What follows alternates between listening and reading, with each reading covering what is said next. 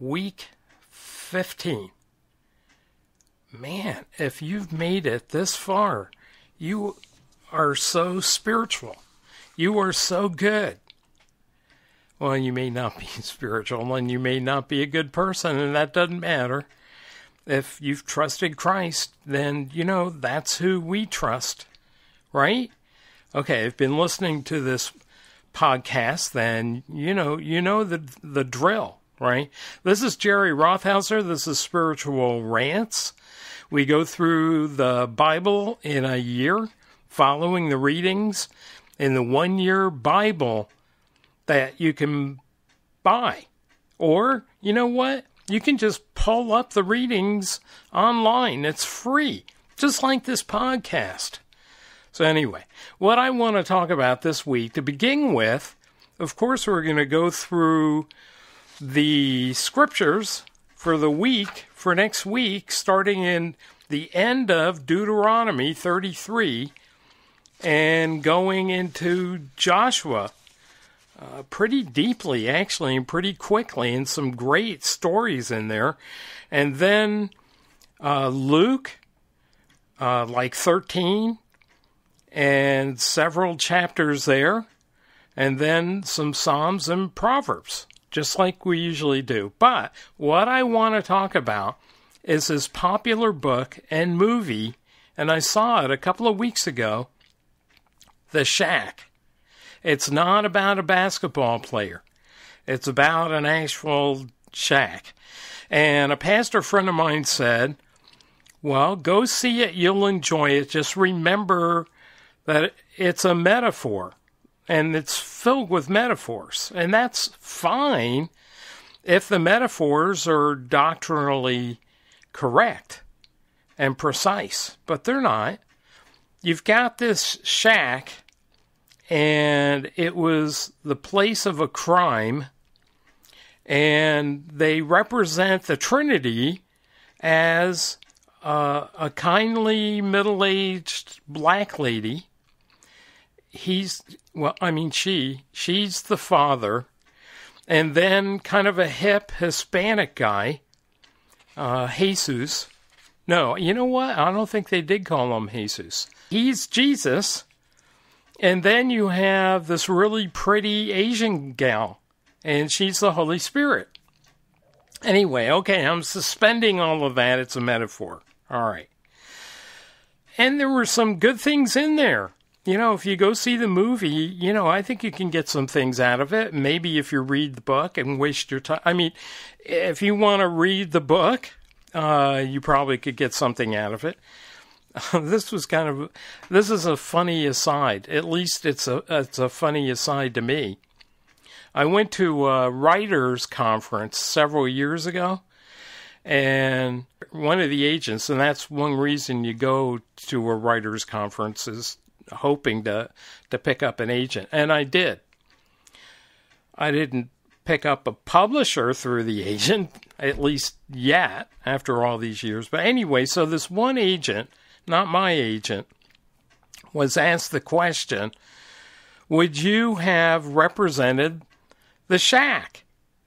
And he said, well, not then, but yeah, now. In other words, it made a lot of money. So be careful what you read in Christian publishing, because sometimes it's just based on whether it makes money or not. And obviously, everything I've written, which is an entire commentary for the Bible and a theology book for lay people and a book on spirituality, won't make money. So I'm not being published. All right, anyway, so the shack. So there's the Trinity. And basically, the whole idea is centered on this poor little girl who's murdered, and then the father has to decide if he forgives the murderer or not. That's really the core of the book. And so, I don't think I'm giving anything away about the shack. It's about just forgiving everybody. unconditionally. And kind of the implication, God does too. All right, that's not biblical. Doesn't matter what the metaphor is. Yes, we should forgive people. God forgives everyone, but there's a catch. The catch for God is you have to trust Christ, who paid the price for all sin. So all of us have sinned. Romans 4:12, original sin. You know, we're born in sin, and then we sin. And if you don't believe that, well, you need to think about that a little bit more. I've met a couple of people that didn't think they had ever sinned, and then they thought about it. You kind of can't get around that. Anyway, the reason I'm talking about this anyway is because in Luke, we're going to cover that. And also, it touches upon Joshua when we get to Joshua. So the fella in the movie just ends up forgiving because I guess he's a nice guy. I don't know. Forgives the murderer. Well, but what does the Bible really say about that? The Bible really says that there's judgment for sinners. There's one way or another to deal with it. One is you trust Christ who paid for your sins for you, or you pay for it yourself in eternity. There's at least two judgments when we'll look at things, when we look at end times. There's a judgment for Christians called the Bema Seat. Don't correct me. I know you want to say Bema Seat. No, I don't care if you do, actually. But I think it's Bema Seat, looking at the Greek Bema Seat. Anyway, it's a special judgment for Christians, and that's where we get awards or not. Usually pastors don't talk about that. In fact, there was a pastor of a large church came and visited our tiny little church start years ago. And he said, what's that? What's the fill in the blank on your sermon outline here? I said, Bema Seat, judgment. He had no idea. He was pastoring the largest church in town. Had no idea. We'll cover it multiple times. And then there's what I call the GWT, the Great White Throne. You don't want to be there. It's only for, one place one ends up after that. HE double hockey stick. So anyway, we get back into forgiveness. There's only one way you can have your sin covered in a positive way is trusting Christ. The other way is a negative.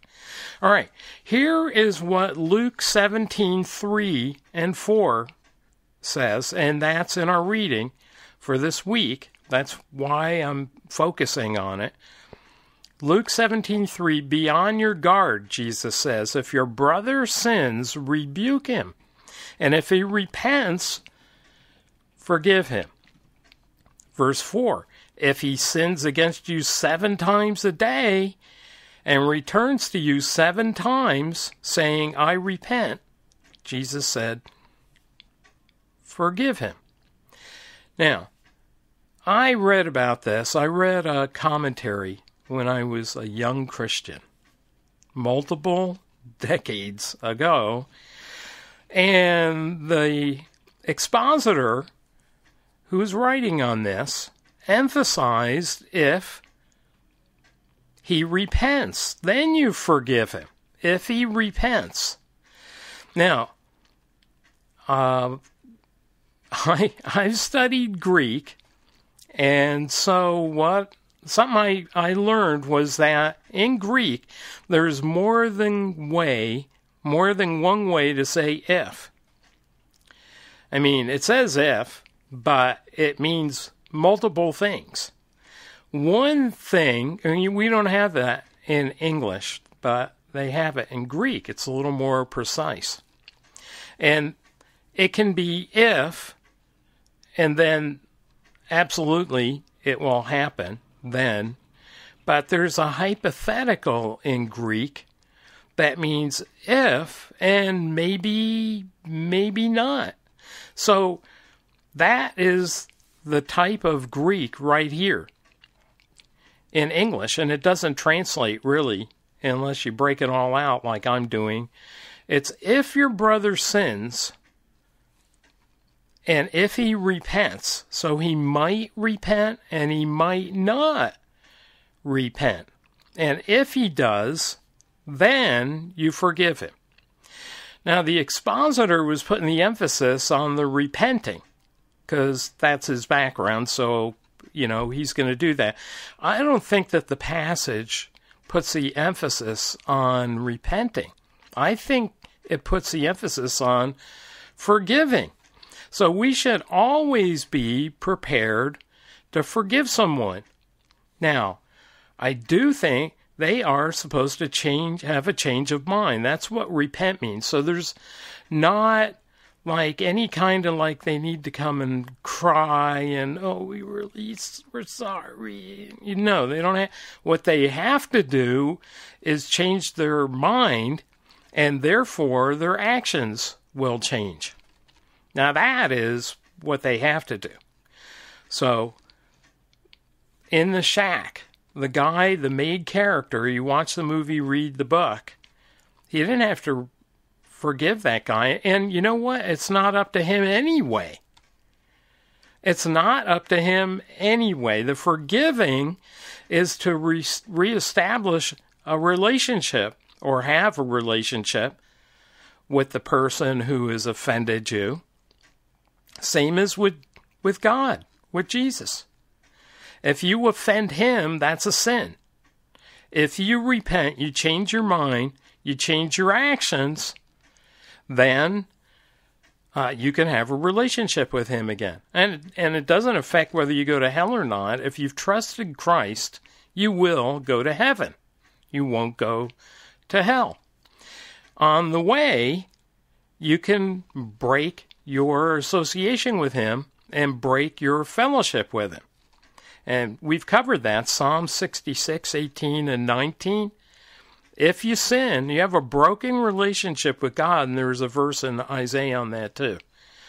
I'll have to give it to you next week. But it says that there's a breach between us and God when we sin. That's Isaiah. I'll find it for you. Anyway, you need to ask for forgiveness and repent, change your mind, and then your resultant actions will be changed also.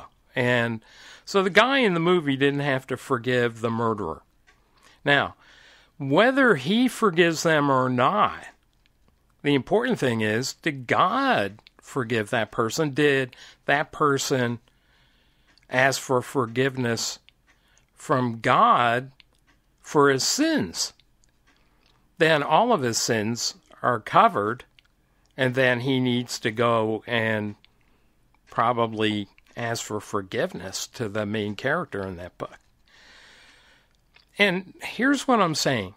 If you're being abused by someone, and you're not responsible to forgive them 7 times a day, or 7 times 7, another scripture says.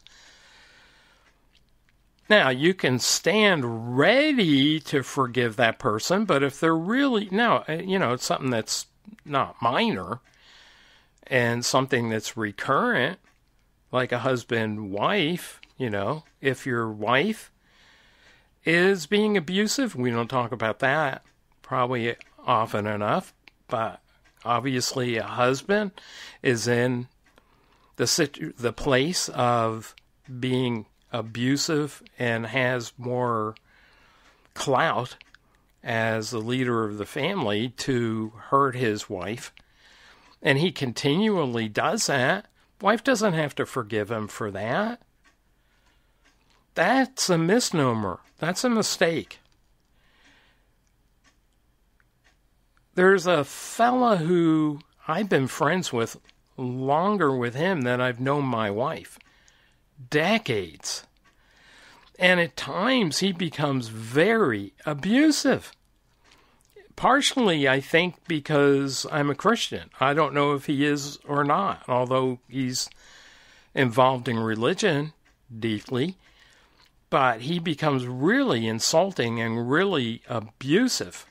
And I've had to cut him off during that 40-something years. And he seems to get the idea, and then we become friends. But recently, I've just had to cut him off completely. Just completely. Because it's that bad. And I'm obligated to protect myself. I don't have to waste time when people want to be friends and then they're really mean and abusive. There's a pastor friend of mine that says you should be friends with people that celebrate you, not that tolerate you. Well, if they're abusive, you certainly don't have to spend time with them. And I know what you're going to say. You're going to say, oh, but judge not that you be not judged. Right? How many times have Christians had to tolerate the misinterpretation of Matthew 7:1? Judge not that you be not judged. Well, that's true. That's because God is the judge. And in Romans 12:18, it says, as far as it goes with us, we should live peaceably with everyone. That's true. We should. But if we can't, then we can't. And we need to protect ourselves. And by the way, an aside, a little bit of an aside, people ask, well, but what about countries going to war? Well, again, I'd have to give you the scriptures. It's like in Timothy somewhere that it says that countries have the authority to wield. It's a weird scripture. Wield the sword, which means sword, missiles, rockets, flamethrowers, to protect the country. They're allowed to do that. But and I know what you're going to ask, what about turning the cheek? Well, that's in the Sermon on the Mount too. And what that means is when you're representing Christ and you're witnessing to him and you're showing love to people and they're being abusive, well, then you can turn the other cheek in that kind of an environment. And then, again, you're saying, but judge not that you be not judged. Yeah, well, that's in that instance when you're representing the Lord, then you leave judgment up to him. However, it can't mean what people say it means when they're being critical of Christians. Judge not that you be not judged, because that's in verse 1 of Matthew 7. You drop down a few verses to verse 6 in the Sermon on the Mount there, and it says, don't throw your pearls before swine. Kind of interesting, right? How can you tell who the swine are unless you judge and be critical? So there's a difference between judging and judging. Okay? Did you get that? In fact, you can check it out on my blogs. I have a blog called Judging or Judging, because there's two kinds. All right. Now, you may say, but God is loving. He is loving. What people leave out of the equation is the other side of the coin. He's all holy. We don't think about that in these modern times. It's just God is all loving. That's the shack. So yeah, I'm judging the shack. They're not judging anyone. Well, you know what? They'd probably be judging me. There was a couple starting a church, and they were into some kind of strange theology.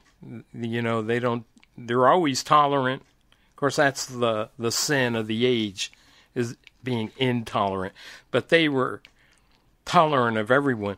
And I said, how about like fundamentalists that, just completely take the Bible literally? Do you judge them? Are you tolerant of them? It was a husband and wife team. And they answered different things at exactly the same time. One said yes, one said no. The answer was no, they're not tolerant to people who they think are intolerant. All right, anyway, we go to Joshua, because you're going to be reading Joshua 7 about a guy who's just Achan. And the reason he's Achan is because he sinned. God said, wipe out the people in Ai. They were supposed to be wiped out. Okay, I know you're going to ask, how can God wipe out entire groups of people? All right, we're going to get there. Let's just focus on Achan here. The Jews who had been immensely successful in battle, and then all of a sudden they lost. And Joshua prayed about it. By the way, Joshua, since we're getting into Joshua basically means Savior. Jesus is the Greek form of the Hebrew, which I won't give you the Hebrew exactly, but Joshua is an approximation of that. And it means Savior. And he represented the nation of Israel to God like Moses had. Joshua was Moses' right-hand person, and when Moses went up and got the Ten Commandments, Joshua was with him. And when Moses sent spies out to check out the promised land, Joshua was one of 2 spies that came back and had a favorable report. And the other guy we're going to talk about very soon, Caleb. There's a neighborhood kid whose name is Caleb, and he's a young guy. But you know what? Maybe he'll live as long as Caleb. Caleb lived a long time. Not as long as Methuselah, but he lived a long time and was healthy too. In fact, Moses, we're going to find out, was pretty healthy when he died. All right, which we would like to be, right? Live to be like 120. We're going to find out Caleb went past like mid-80s and was very healthy. Okay, I'm way off the track. Joshua means Savior, and that's like the 33rd most popular name for boys these days, Joshua. Now, I know a gal, fantastic gal, and her name is Yeshua. And Yeshua is like a form of Joshua, and she got saved. Isn't that cool? At any rate, we go back to Achan. Who was Achan? Why was he Achan? Well, Joshua gave the command to subdue these people and don't touch the booty. That didn't sound right, did it? Don't touch the spoil of the battle. How's that? All right. And Achan just couldn't help himself, so he stole a bunch of stuff that he wasn't supposed to take. And as a result, the entire nation was tainted, and they lost the battle. And Joshua was able to single out from the tribe who had done it and who was responsible. It was Achan. And guess what happened to him? He got stoned. Okay, that didn't sound right either in this day and age. But he got actually stoned with stones and rocks and was killed. And you go, God did that? Loving God commanded that and okayed that? Yes, because you don't get that God is holy. That's why. And this was the inception of the nation of Israel. And so things had to be right. And according to Hoyle, who was Hoyle anyway? It had to be according to God, according to Yahweh and the laws and Moses. Achan didn't conform to that, and he got off, he and his family. Now, there is an analogy to Ananias and Sapphira in Acts 5. They lied to the Holy Spirit at the very beginning of the church. And they got offed because of that. They both dropped dead separately in church. Because, you're saying, how can that happen? Well, because God is God, and he's all holy. So he's all loving, but he's also all holy. So, all right. So, that's the story of Luke 17 and Joshua 7. By the way, and we're going to go through all of the end of Deuteronomy and Joshua quickly, hit the high spots, because I am trying to help you understand what you're reading. And you are supposed to be reading it, Deuteronomy, Joshua, Luke. And so I'm going to take you through all of that. But in regards to the shack, don't be shaken. In regards to the shack. Or if you have a sheik over for lunch or dinner, don't believe him either. But don't be fooled about what the Bible says about judging and forgiving everyone. So yes, we stand to forgive everyone. We're ready. And if they're willing to repair the breach in our relationship, then you should understand that and try to be friends again. But if they don't, I don't think you're responsible, but, God is the one who separates everyone out anyway. Patton maybe had the right idea. He said in World War II, we're going to send them to God and he can separate people out from there. I'm paraphrasing, but you get the idea. Okay, now, we're going to whip through all of these passages quickly. Deuteronomy 33:27 is in your reading. And maybe you love this psalm, and maybe you don't even know it, but you should.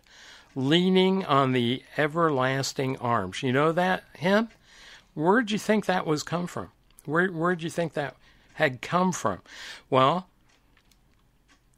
if you're like me, you thought it probably came from Psalms. It sounds like that, but it didn't. It came from Deuteronomy 33:27. The eternal God is a dwelling place, and underneath are the everlasting arms.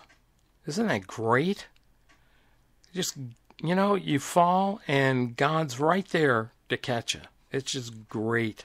And that's who we should lean on. Deuteronomy 34:7 gets to the end of Deuteronomy. Moses was 120 years old when he died. His eye was not dim, nor his vigor abated. JFK would have liked that. He had full vigor. And his eye did not dim. He didn't have, lasering done. I have, but he didn't. He could see great. Wouldn't that be wonderful at 120 years old? I've told you, we had a lady in our church out in the country who was 104. And when 102, I visited her in the hospital, and I said, anything I can do for you? Or, what can I do? She said, I need $1 million. Now, why she needed $1 million? At her age, I have no idea at 102. I don't know. I think she was kidding. Joshua, chapter 1, this is great. You find this even back in Deuteronomy. As you were reading in Deuteronomy, Moses was telling Joshua to be strong and courageous. Wouldn't you thought he would have been strong and courageous? But he was needing that encouragement. In Joshua 1:6, for you shall give this people possession of the land which I swore to their fathers to give them. Only, in verse 7, only be strong and very courageous. There's a Michael W. Smith song early on. Look at his first, second record. It's really a cool song. Now, chapter 1, verses 8 and 9, you should memorize. I memorized that, I think, like the first week I was saved. This book of the law shall not depart out of your mouth. That doesn't mean that you talk like this. That doesn't mean that you mumble. No. It means it shall not from depart. I mean, that means you're supposed to be talking about it all the time. All right? All right. And you shall meditate on it day and night, so that you may be careful to do according to all that is written in it, for then you will make your way prosperous, and then you will have success.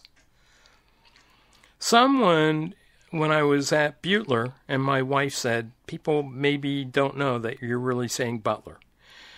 When I was at college, and there I was saved, someone said, well, Jerry, you're prospering because you get good grades. I think it was lucky. Anyway, they thought because I was being committed to the Lord that I was prospering at college. Anyway, verse 9, I'm not making any money now, so, it can't mean that. I think it means spiritually. Verse 9, have I not commanded you, be strong and courageous? There it is again. Why did he need to be reminded all the time? Do not tremble or be dismayed, for the Lord your God is with you wherever you go. Memorize those. All right, verse 18, same chapter. Again, be strong and courageous. Is he not getting the idea? Well, I think he is. Chapter 2 is about Rahab, the harlot. And, I'm not going to go through everything in detail. You need to read about that. She was in the Hall of Faith, not the Hall of Fame, but in Hebrews 11, she's mentioned as a prostitute. Shows God's grace, doesn't it? And so God rescued her, even though the Israelites were raiding into her hometown. Then, you know how they crossed the Red Sea to get into the wilderness? They crossed the Jordan to get out. That's in Joshua 3. And it says the Jordan River will be cut off, and the waters which are flowing down from above will stand in one heap. It was like it was wheat, but it was water. So they walked through, and it was dry. They commemorated it in chapter 4 with 12 stones. It wasn't gallstones, it was stones to have a memorial. The last trip I took to the East Coast, like a decade or more ago, I wanted to visit where Washington crossed the Delaware, and there's a memorial there. It's not even stones. It was like a wooden plaque that is there. You could miss it if you didn't know it was there. Sad, but great, unbelievably important incident in the history of our country. All right, so that's in chapter 4 of Joshua. Chapter 5, Joshua meets the captain of the host of the Lord. Guess who that was? How many times have I mentioned to you that Jesus is all throughout the Bible, including the Old Testament? So the captain of the host of the Lord, a.k.a. the angel of the Lord, is Jesus. He was commanded to march around the city in Joshua 6. You know what city we're talking about, right? Jericho. And they were commanded to blow trumpets. There's a well-known pastor, when I was going to the church there, wanted a parchment of land close to the church, and he took people out from the church and marched around that parcel of land in imitation of Joshua. He did get the land, but I don't think it works that way. Anyway, That's what he did. Joshua 7 was about what we've talked about, Ai, the men of Ai.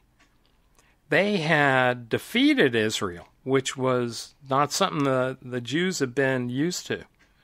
And so the hearts of the people melted and became as water as a result. We told you what happened there. Joshua called out Achan, and you found out why he was Achan, because that hurts, being stoned. Chapter 8, the Lord said to Joshua, "Do not fear or be dismayed." Is this guy dense? No, he's human, like us. That's why we need to read the Bible every day, right? Then there's the story of the Gibeonites. They were afraid of the Israelites, and so they posed and acted as if they were out of town and had come a long way and wore beat-up clothes and said, we're not like these people that you're trying to wipe out on God's behalf. Which, by the way, I said I would give you the answer on that. Why would God wipe out these people? Well, it was a land that they wanted for his own people, but big part of that was these were bad dudes, extremely bad dudes. How bad were they? Think of the worst sins you could think of. Incest, child sacrifice, murder, adultery is nothing compared to what these people were involved with. And they needed to be wiped out. And, by the way, probably going to mention that again later, but I'll mention it now. The quote from C.S. Lewis. C.S. Lewis said during the time of war, and he was writing like during World War II, he said during time of war, the death rate does not increase. It doesn't go up during war. That's puzzling, isn't it? Well, he said that's because it's still 1-to-1. Everyone dies once. That's Hebrews 9:27, and after that they get judged. That's what that scripture says. But he was right. So, if God decides they're going to end up being judged and he doesn't want them in the land, then it makes total sense for the Jews to wipe them out. Now, think about that, and also remember he's a holy God. So, the Jews took on people from that area, and they protected the Gibeonites because they had lied to the Jews, but the Jews swore an oath to protect them. And then other people in the area, although I do have to mention the Gibeonites were to become slaves, hewers of wood, and drawers of water for the house of my God. That's not like drawers like you put clothes in. That's drawers of water for the house of my God. So, despite their lying, Joshua protected them when other kings were doing God's work for him and was wiping out a bunch of the pagans in that area. And hailstones wiped out more of these people than had been destroyed by swords and fistfights, I guess, whatever, and stones that they'd used back then. Now, they didn't have enough time in the day. In Indiana, our governor, Mitch, said that we need to change the time. I don't know why he did that, but he did, and it happened.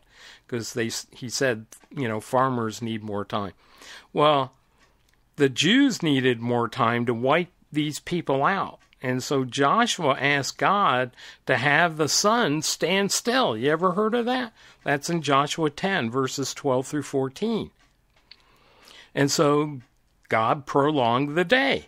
And even now, when scientists try to do mathematical equations on time, what they find out is doesn't come out right. And then when they put in this extra time from Joshua, then it makes sense. So it's like scientifically proven that it's not that the sun actually stands still. That's a metaphor, figure of speech. But you know what happened, all right? So, maybe the earth stood still. But the point is, verse 14, no day has been like it or since. And isn't that the truth? All right, so God prolonged the day to wipe out more people. Joshua 13:1, Joshua was old and advanced in years when the Lord said to him, you're old and advanced in years. Because he was old and advanced in years. And very much of the land remains to be possessed. So Joshua continued on with his job. And then I told you about Caleb in Joshua 14:7. He says, I was 40 years old when Moses, the servant of the Lord, sent me from Kadesh Barnea to spy out the land, and I brought word back to him as it was in my heart. Then in verse 10, now behold, the Lord has let me live just as he spoke these 45 years, that makes them 85, from the time that the Lord spoke this word to Moses when Israel walked in the wilderness, and now behold, I am 85 years old. That's math. I was still as strong today as I was in the day Moses sent me. As my strength was then, so my strength is now for war and for going out and coming in. And he goes on and talks about that. But wouldn't you like to be 85 and still be strong? I see people kind of hunched over, they can't see, etc. Boy, is it possible? Yeah. People that live like God wants them to live can still be vigorous, as JFK would have liked to have said. And eat like Daniel. Like in the beginning of Daniel, we'll cover that, but he ate vegetables. And we're going to find out when we get to the prodigal son. Yes, I know, it's the prodigal son. That's not as cute or funny. They brought out the fatted calf for him because they didn't normally eat meat. I don't believe. They ate wheat and produce and things like that. And so they were healthier. Okay, so there's a cute story about Joshua 15 and Caleb there about how he gave his daughter in marriage, but you can read that too. Let's get to Luke quick. Current events. Did Jesus read Highlights magazine? I don't know.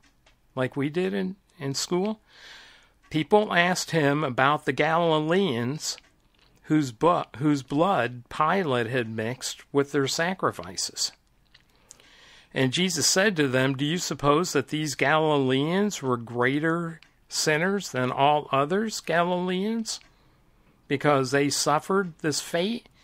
Jesus said, I tell you no, but unless you repent, which is the change of mind, metanoia is the Greek, change, metanoia, mind. A change of mind, you will all likewise perish. Or verse 4, do you suppose that those 18 on whom the tower in Siloam fell and killed were worse culprits than all the men who live in Jerusalem? I tell you no, but unless you repent, change mind, result in actions, you will all likewise perish. See, he was evangelizing. So when we see what we see now in the end times, wars, even things regarding towers, airports, tsunamis, all people have one life, a probationary period wherein to trust Christ or not. C.S. Lewis was right. 1-to-1. The death rate has not gone up. I think about that every time there's something on the news about a group of people. I mean, there's been 2 or 3 in the past week around the world. All of those people who died, they all had one life, and God knew whether they had enough time to trust him or not. That goes for the Gibeonites and all the ites that the Jews subdued or conquered. The Gibeonites had an extra chance and weren't wiped out. And then when you read about Jonah, those people were just as bad as the area in the Promised Land that got wiped out. They got an extra chance too. Luke 14:15.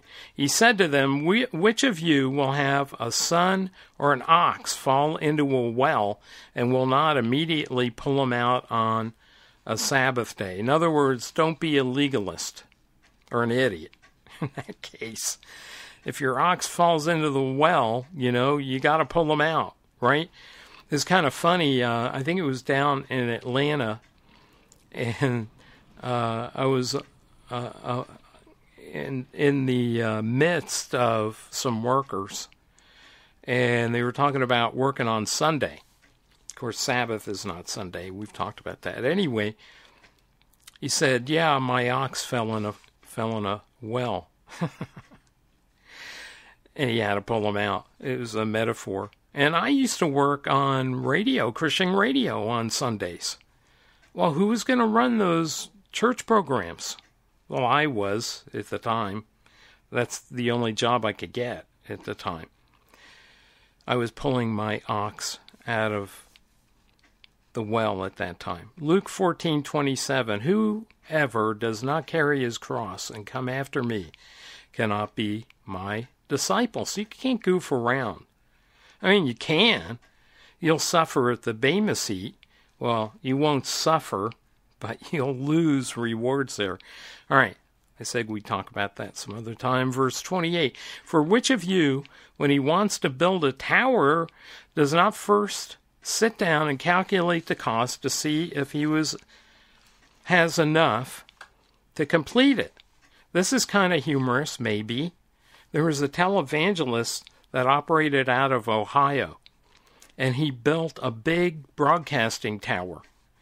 And guess what? He didn't have enough money to complete it, so he didn't have the broadcasting tower. All right. Funny to me, perhaps. Luke 15:7. When a sinner repents and trusts Christ, there's more joy in heaven over that sinner who repents than over 99 righteous persons who need no repentance. That scripture there indicates that there's angels jumping up and down, by the way. And Phil Keaggy wrote a song about that. It was a great song, if you can find it. That it's on the How the West Was Won, like WON, and you can find it on there. Luke 15:27, he said to them, your brother has come and your father has killed the fattened calf, because he has received him back safe and sound. That's a special occasion. That's why it's mentioned, a fattened calf. They don't usually eat beef, and they did it in Old Testament times during the feasts and the feast celebrations, but not normally.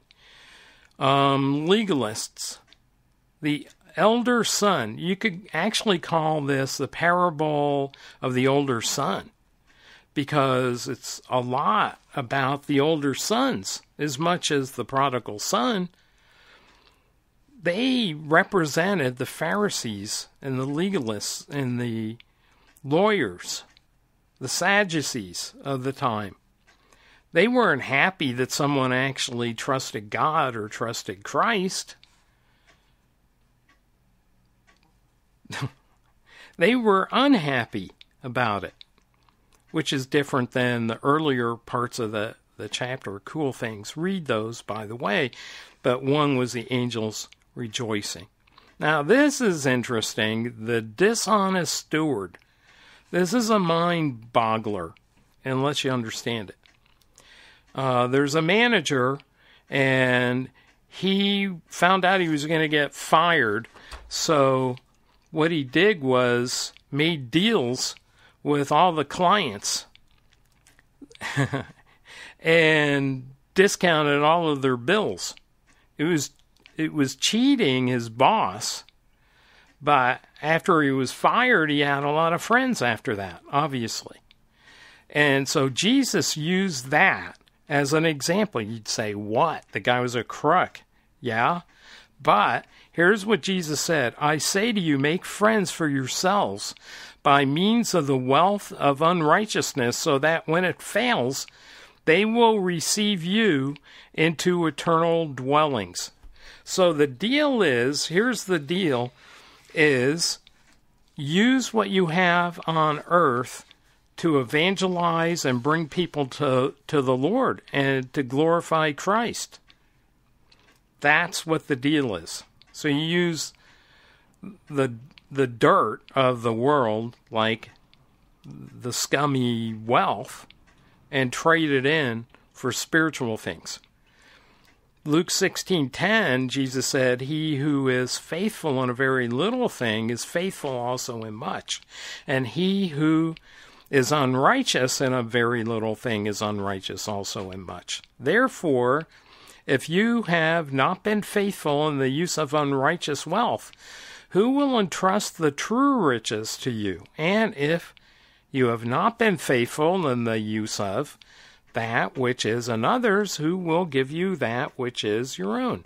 Therefore, if you have not been faithful in the use of unrighteous wealth, who will entrust the true riches to you? In other words, give to Christian ministries. I went to a Gideon get-together. It was a fundraiser, and the Gideon in front of everyone, and he was encouraging everyone to give to the Gideons, of course, which isn't so bad. They do a lot of evangelization, and you see their Bibles all the time in hotels and motels, right? Anyway, the Gideon said, you can't take it with you, but you can send it on ahead. And that's true. That's true. There was a rich man in Luke 16. We're in that chapter still. Lazarus, not the department store, which has gone out of business, I think, owned by Macy's. He was in Hades. And there was a rich man who knew this poor guy who just would sit around because he was so sick. And the rich man was in Hades, in hell, and the poor man was having the time of his afterlife. And the rich man said, can't you just, said to God, can't you just get that poor man to sprinkle some water on my tongue since I'm so parched? And Jesus said, the moral of the story is, if you do not listen to Moses and the prophets, in other words, the Old Testament, they will not be persuaded even if someone rises from the dead. In other words, if you don't read the word printed on the parchment or written out on the parchment, and you don't believe that, you're not going to see a miracle like someone raising from the dead, and you're not going to believe that. And what do you know? People don't believe it now. They don't believe it now. Christ raised from the dead. And when I witness to people, I try to always center things on that. Do you believe Christ died and raised from the dead? That's what I talk about. In fact, there's a movie that's opening tomorrow. I'm going to go see it, called The Case of Christ. And I'm hoping to see that. And it's based on a great book. And that's what it's centered on. Did Christ rise from the dead? There's a Billy Graham movie a long time ago, and one of the main ideas was this idea of a poem called The Hound of Heaven, that God seeks people out to be saved. So don't feel sorry for, the Hivites and whatever they are around there that got wiped out. God made sure that they heard about God. In fact, Rahab was saved. And all she had heard was about the Jews. And she made it into heaven.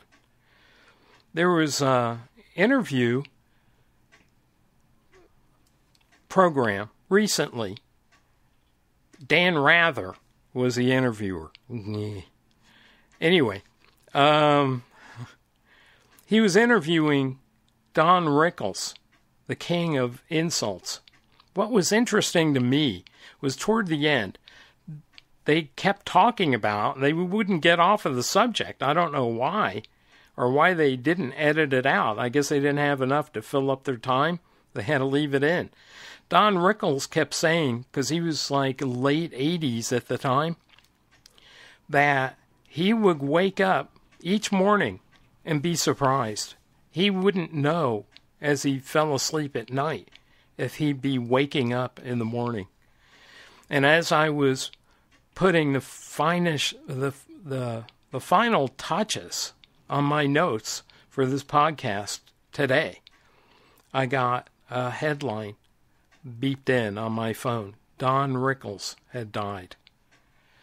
Well, he had been thinking about the right things. I don't know if he had sought out more truth than that or trusted Christ. I hope he did. Yeah, he's dead today. All those things that he did, entertaining people, making money, hanging out with Frank Sinatra, what was it worth if he hadn't trusted Christ? All right, Luke 17. The kingdom of God is not coming with signs to be observed. Now, having been questioned by the Pharisees and to when the kingdom of God was coming, Jesus answered them. And he said, it's not going to do you much good to be looking for signs. Now, here's what he says. Just as it happened in the days of Noah, so it will be also in the days of the Son of Man.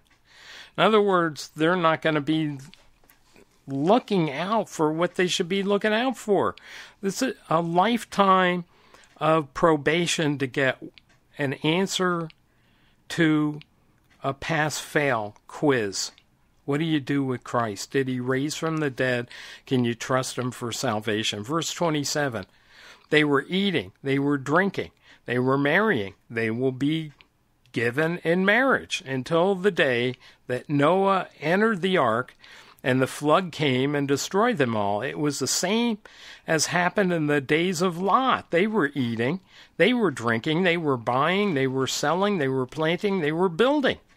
But on the day that Lot went out from Sodom, it rained fire and brimstone from heaven and destroyed them all. It will be just the same on the day that the Son of Man is revealed. So there you go. Like now. Then Jesus said, on that night there will be two in one bed. One will be taken, the other will be left. There will be two women grinding at the same place. One will be taken, the other will be left. Two men will be in the field. One will be taken, the other will be left. And answering, they said to him, where, Lord? And he said to them, where the body is, there also the vultures will be gathered. So a lot of people think that's a description of the rapture. There's two people, one will leave, one will stay.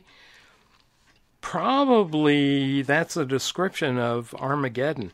They don't get carried away where the vultures will be gathered and where the dead bodies are. Revelation 19:17 through 19. Armageddon. All right, we got to wrap it up. Asaph was writing Psalm 73 to 83. His main deal was he didn't understand the problem of evil. Why do bad things happen to good people? Then he figured it out. There's a judgment day. So when you know that about Asaph, you get it about Asaph. So you've already read the beginning of Psalm 78. That's a historical psalm. And then a bunch of laments, the whiny poems.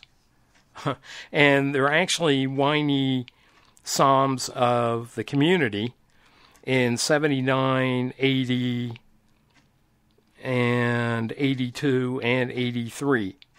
So, will you be angry forever? If you feel that way, O Lord, how long you feel that way, read Psalm 79. 80, I took a couple of these scriptures, printed them out, and put them on the crib for my son when he was born.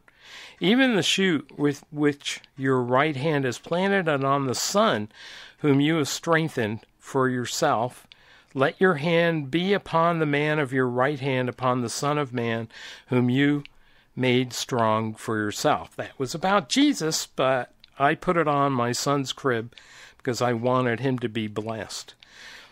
Psalm 81, you might want to memorize this. I, the Lord, am your God, who brought you out from the land of Egypt. Open your mouth wide, and I will fill it.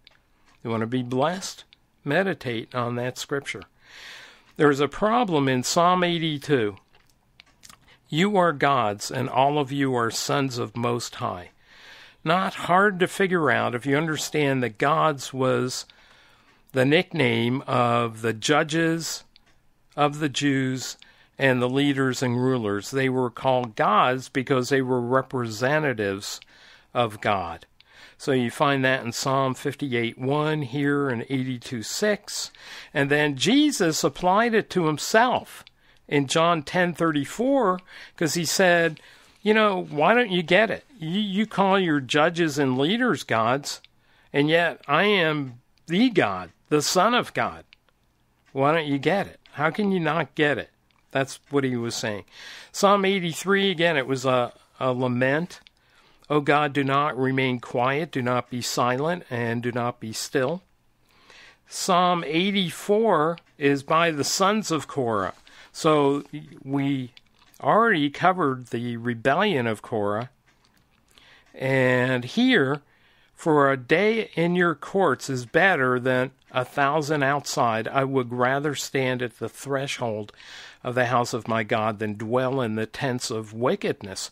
For the Lord God is a sun and shield. You may want to memorize this one. The Lord gives grace and glory.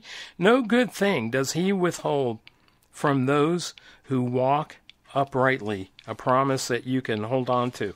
So Korah was a rebel, but his sons turned out okay and writing some psalms. Okay, quickly, is it cerebral or cerebral cartooning? The answer is it could be either. I like cerebral. And people correct me on things that, they shouldn't do that because I'm usually right. Well, I was right on this one anyway. It could be either way. A lazy man does not roast his prey, but the precious possession of a man is diligence. So that's like a cartoon. It's like a lazy guy eats things raw because he's so lazy. But someone who works is going to be blessed. And verse 4 of Proverbs 13 you'll read, the soul of the sluggard craves and gets nothing, but the soul of the diligent is made fat. So similar. Next week, week 16. Can you believe that? Can you believe I thought I was going to have like a 15-minute podcast today? And now we're running almost an hour and 5 minutes? Yes, you do believe that. Jerry Rothhauser here, spiritualrants.com. Check it out. Send me an email. Tell your friends. Talk to you next week.